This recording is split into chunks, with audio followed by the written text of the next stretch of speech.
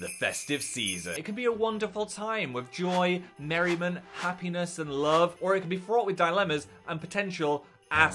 I'm here to solve your Christmassy dilemmas. I'm like Santa Claus, Lester Claus. So I'm not doing Reddit this time. I've decided to go into a much more moral place, Tumblr, and help you guys decide if you're the festive hole, or you're gonna get coal, or if you're sliding into my good list. Get yourself a snack, as it is time to dunk ourselves into some sweet Christmas tea.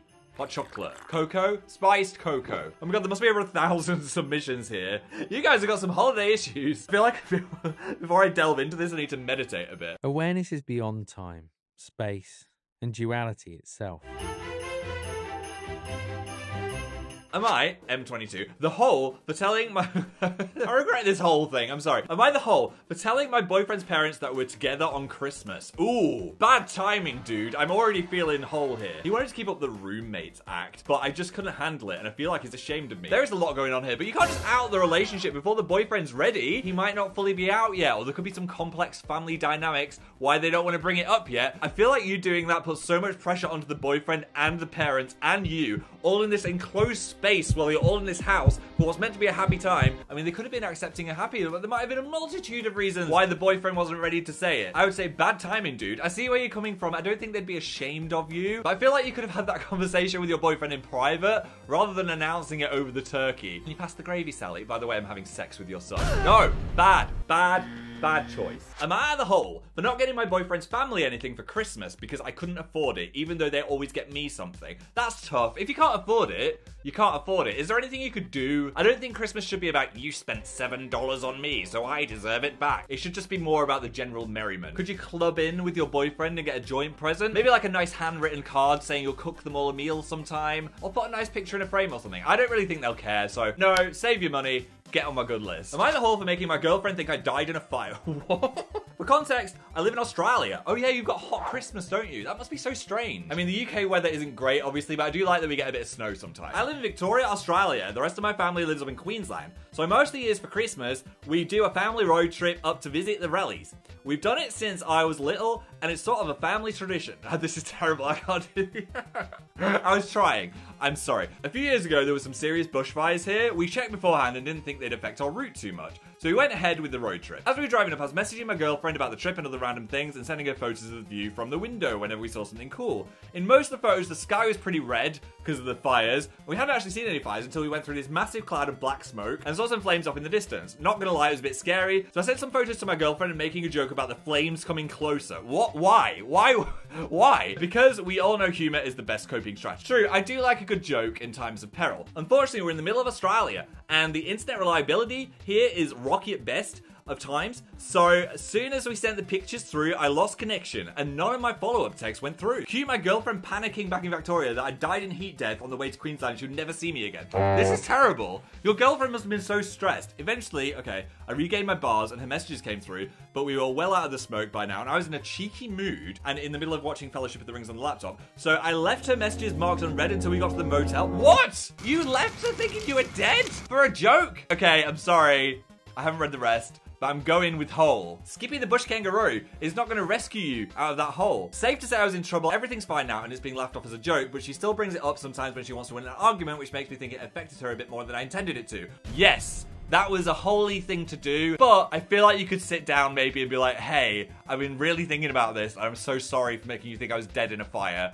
It was silly. Maybe then you'll just feel that hole get released a bit. You know? Wow, that was wild. But hey, good timing. If you are feeling stressed over the holiday season, I've got the perfect thing for you from the sponsor of today's video, Headspace. I love this sponsor because it's something I genuinely use. I said a few months ago that I've been having a bit of a busy brain and lying awake at night with a million thoughts going through my head. And since then, I've been trying out meditation and mindfulness during Headspace. My sleep has actually got so much better, and I think a lot of that is actually attributed to de-stressing my mind, being more mindful, not staring at my phone for the very moment before I fall asleep, and also trying out these exercises. The new habit that I've been trying to drop is checking my phone and emails as soon as I wake up in bed. I'll be like, morning, hello Gmail, and that is not a healthy attitude. So you can start your day with something called the Wake Up, and this one's got video as well. It's sleep tips from the animal world. Look at that pleasing bear. That's just a calming, relaxing, mindful video about how animals hibernate, and that's the first thing I see in the morning. I'm like, ah, what a lovely start to the day. Also, if you do find the holiday holidays super stressful, they've got this Happier Holidays tab where you can manage holiday social anxiety, which used to be a real problem for me. I've got a lot better with that. A festive tree of rest meditation to help you get to sleep. Ooh, a video about giving plants as gifts. I have been propagating my plants, so that's actually perfect for me. Plants are just the infinite gift giver if you know how to clone them. So if you want to give your mind a little treat this holiday season, you can click the linky below to download Headspace, or you can scan this QR code. You get 60 days for free, and that is a perfect amount of time to have an extra tool in your belt to get you all the way through Christmas, past January. Just treat yourself to a bit of mindfulness. Thanks, Headspace. Now to stress myself out again with more of your dilemmas. Am I the whole for always checking my mum's Amazon account to see what she bought me for Christmas? She's a terrible gift giver, and sometimes if it's really bad, I'll cancel the order on Amazon. What? You're not logging into the Amazon and cancelling it? That's terrible. She'll then ask me why it was cancelled because she doesn't understand technology, and I'll tell her it must be out of stock so she doesn't need to buy me another one. This has happened 3 times. No, that's bad. I feel like gifts are 75% about the person giving them feeling a joy of giving, and not about you wanting the weird socks or whatever your mum's got you. So no, stop it. Just accept the gift. I think what you could do is say, hey mum, here's a little Christmas list of things I'd like, so you don't get a taxidermy dog or whatever you're finding under the tree. But in this case, I'm going to say it. You are the hole, and you get in some coal. Am I the hole for leaving my family's festive activities to watch the new Dan and Phil Gamingmas video? No, Gamingmas is more important than your family. I'm kidding. Am I? My family often got frustrated with me leaving family time from 2014 to 18 to watch the new video. They got a break while you're on hiatus, but now you're back. I feel like I'm gonna ruin Christmas. You can leave family Christmas for 15 minutes to watch a Dan and Phil video. And if that's a problem, just say you're going to the toilet and watch it on your phone. You're not the hole. If you haven't checked out Gamingmas, there is a dearth of Dan and Phil videos waiting for you. Like a festive treasure trove of treats and only a small amount of tricks. Am I the hole for not decorating for Christmas? I'm not a Christmas person. I'm a Halloween person. And ever since I moved out in my early 20s, I haven't decorated for Christmas. My family hate this and try and pressure me into buying stuff. Now my neighbors in the building sent around a leaflet about decorating. Would I be the hole to not decorate? I just can't be bothered. You are not the hole. It's your house. Do what you want. If you want to have Halloween all year round, go for it. Or could you compromise and have Nightmare Before Christmas theme? That could also work. You're fine. Am I the hole for sending my dad a Christmas card from a random name and watching as he spent the whole of December ranting about how he couldn't remember the person? I saw a lot of this on TikTok last year. He was frantically looking for the non-existent person's details to send a card back to. I think, no, that's really funny. As long as you told him in the end and he's not currently suffering, like, who is Ruth and Jim? I feel like that kind of prank can last a day and no more. Otherwise, it becomes cruel. So 1 day you're fine. 3 days, I think you're teetering into the hole. Am I the hole for ruining Christmas for my boyfriend and best friend? For starters, me, F20, and this girl, F20, are not friends anymore. We used to be besties in middle school, but we started hanging out in different crowds and we lost touch. We always celebrate the holidays together and exchange gifts. While this year, we'd been closer than past years because we graduated college, we still haven't seen each other as often. Imagine my surprise when I find out my boyfriend works with her. Okay, they work at a Christmas shop that's only seasonally open. This sounds like some kind of romantic comedy. I wanted to surprise my boyfriend by going to pick him up from work, since I never do, but before I could even park, I saw them through the window packing up and closing. They seemed very flirty with each other. Oh no, don't do it. Laughing and throwing Christmas plushies and stuff at each other. I tried not to think anything weird about it, but she had never mentioned to me that she worked with my boyfriend. That is a red flag. Do you think there's some after hours shenanigan going on? I drop it until last week when I noticed my boyfriend arriving later and later home from work. Oh no, they're doing it in the Christmas tree. Sometimes he stays late, but now it's just a few hours at least. I decided against my better judgment that I'm gonna go watch him after work. I feel at this point that's justified. You're just gonna go see what's going on. I knew what time he got out and I just wanted to see if he was actually staying late. I sat in my car across the street, watched them working together again and closing up, and I watched my middle school best friend kiss my boyfriend. No! In the Christmas shop, and then watch them grope each other before disappearing away from the window view. They were effing in the tree. I'm devastated. And to make matters worse, my best friend keeps asking me when we're doing the gift exchange. F that. You slept with my boyfriend. How am I meant to go about this? Am I the asshole if I bring it up and ruin everyone's Christmas, or should I wait until after the holiday season because things will get messy, but also I can't stomach being around either of them. I don't know what to do. You have to enthusiastically hit myself in the balls with my phone. I'm so excited by the story. This is actually crazy. I feel like the only way to deal with this is to blow up Christmas in the most spectacular way possible. Now, I've gone into movie brain here. The reasonable person would go have an adult conversation with both of them, but I kind of want you to go to the Christmas gift exchange and then give them both gifts, and then they open it and it's just a piece of paper that says, I know. But it's up to you. I would really enjoy that if I watched the movie. This is your life. You're not the hole if you ruin their Christmas. They ruined your Christmas. They don't deserve a gift. They can get in the bin. That was drama. Oh my gosh. My dad died last year. Okay, that's a drastic change from the last one. It's chill. But sorry, I've just never heard anyone say that someone died and then saying it's chill. I am sorry to hear that. But I found out he was having an affair with my best friend's mum. She's a super important person in my life and I feel really betrayed by her. But now it's Hanukkah time and I keep ignoring her when she tries to reach out. My family says I should move on and answer the phone, but I'm still mad. That is a complex, effed up series of things you've got to deal with. If this person is really important to you, I feel like you need to kind of process what's happened. If it is an important relationship to you, you should really think about if you want it to continue, and if you do, give it a chance to just have a conversation and see where you end up. Hello, Philip. I am an avid Playmobil enthusiast. I don't know where this is going. And have used their advent calendars since infancy. Okay. My favorite is 4155 Christmas in the Forest. I have to Google this. Is this real? Oh, it's real. Okay, that's cute. I'm invested. My favorite of the animals is the boar child. What is this?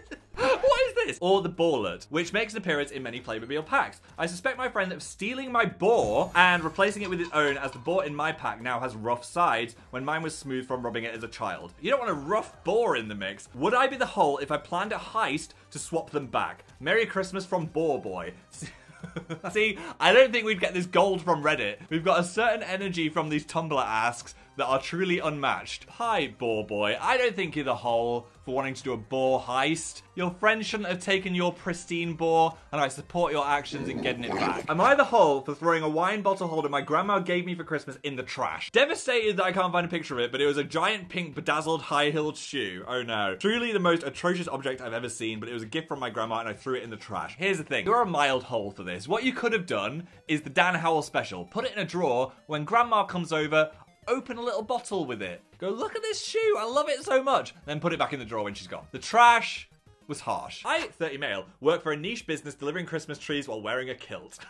No, you are sneaking me. It's not as kinky as it sounds. Usually it's just middle-aged women trying to spice up their life. The problem is, it's effing cold and I don't like kilts. Lately I haven't been wearing it. No one said anything, except recently I delivered to these guys and I saw the disappointment in their eyes when I showed up. I think one of them started crying and posting about the disappointment on social media. I feel bad, but also why do I have to freeze my balls off for random people each year? So am I the whole for not wearing a kilt? If you don't know the context, I don't have a car and it's annoying to get a tree in London. So I found a service that will deliver a tree to your house, and their biggest selling point was it's delivered by a man in a kilt. I'm not looking for kilted men to deliver me things. I just thought it'd be a nice bonus. So every time the man has not arrived in a kilt and I've been a little bit disappointed. Having read his perspective, no, I don't think you should be wearing a kilt in the icy temperatures, but maybe get your boss to remove it from the website. Maybe just put a Santa hat on or something. Maybe next year I'll just answer the door in a kilt and even everything out. Am I the whole for having a Grinch fetish?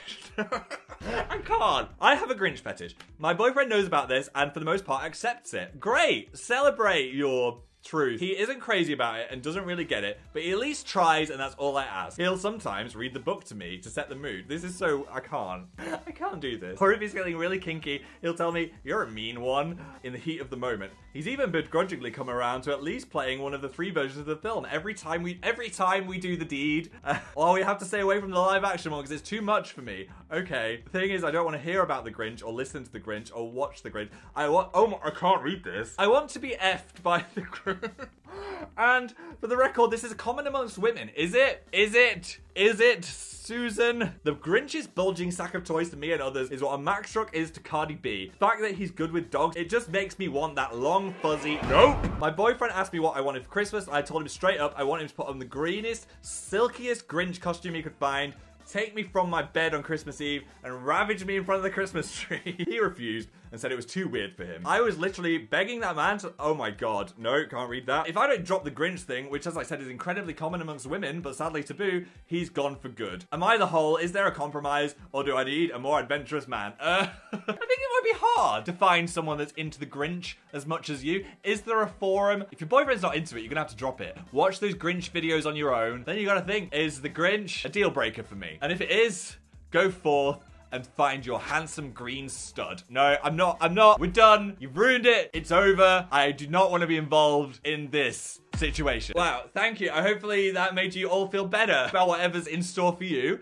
this Christmas, because that was quite a chaotic group of problems. I need to go meditate again after that. Just gently bringing the attention back to the breath. Because I'm feeling kind, if you like this video right now, you'll be placed on my good list. No matter what you've been up to, you can check out Dan and Phil Games. We've been having so much fun over there, and it'd be great if you could join us. Thank you again to the Legends Headspace for sponsoring this video. If you want to try out my 60-day free trial, you can click the link below, scan this QR code, and start your meditation adventure. Subscribe, have a wonderful life, and I will see you very soon. I am never watching The Grinch again.